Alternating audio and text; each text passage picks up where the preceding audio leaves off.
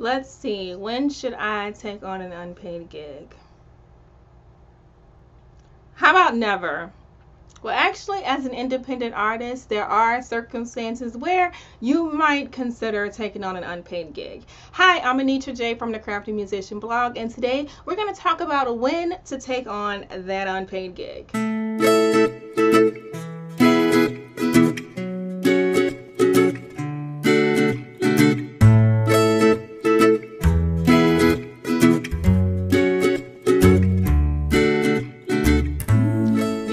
Consider taking on an unpaid gig or a handful of unpaid gigs for a short period of time if you are just starting out as a musician. If you don't have a following, then you really can't leverage that in order to get the best gigs in town.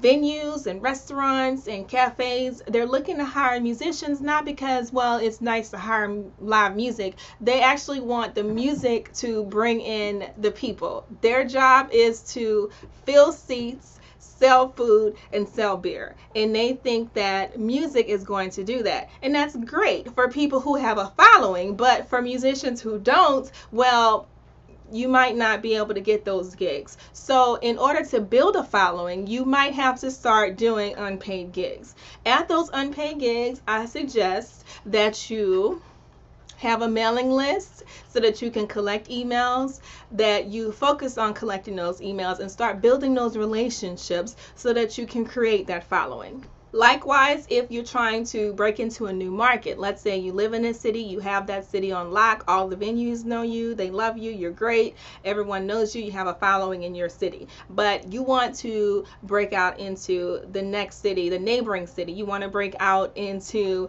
the city beyond that, you want to be more of a regional artist. Well, if you go into new cities, then you might have to start from scratch, and that means you might want to consider taking on new gigs at that point.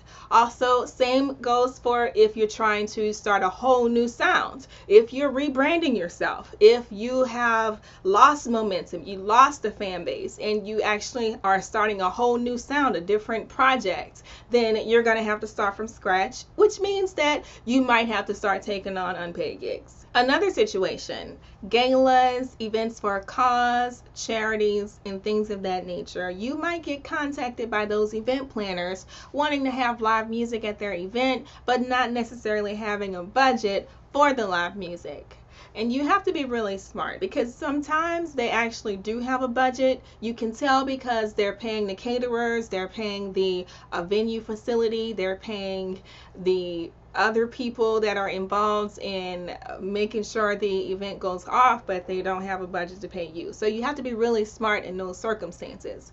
The only way that I would take on a gig like this that's unpaid is if the cause means something to me, if it lines up with my goal of where I want my music to go and my purpose and mission. Now, if it doesn't line up, if it doesn't have anything to do with causes that are important to me, then I'm gonna go ahead and pass unless they do have a budget, because it's just not something that's in my wheelhouse. And lastly, if you really want to do it, then do it. Don't be afraid to say yes to an unpaid gig if it really means something to you, and if it gives you the gooey's inside, and if it lines up with your overall passion and purpose on why you started doing music in the first place.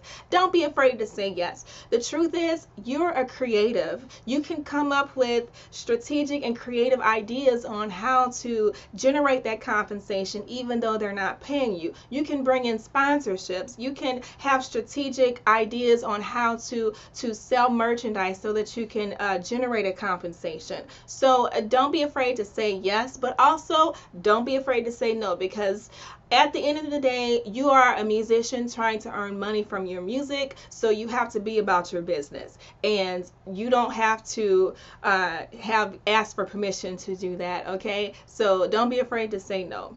Go over to thecraftymusician.com for any other tidbits and promotional and marketing ideas for your music. Thank you guys so much, and I will talk to you soon.